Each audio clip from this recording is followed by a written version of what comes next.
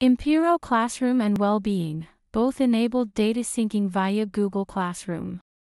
This can be used to sync students, staff, and teaching groups.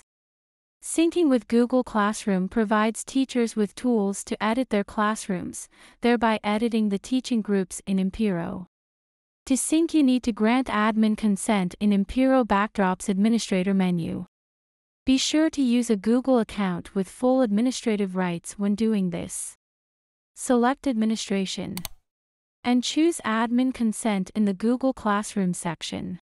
Once consent is given, you will see Edit Google Classroom Import Details displayed as a menu option.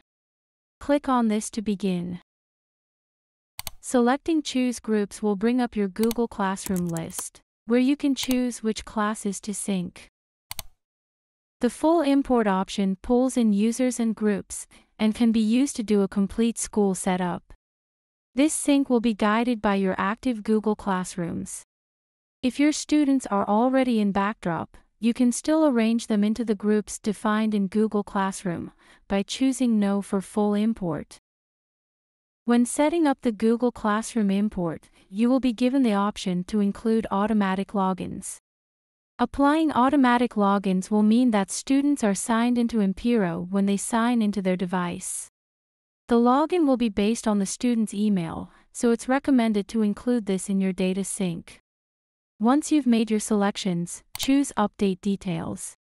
The system will read everything from the source, so keeping Google Classroom's users and organizational units well managed is key for a successful sync.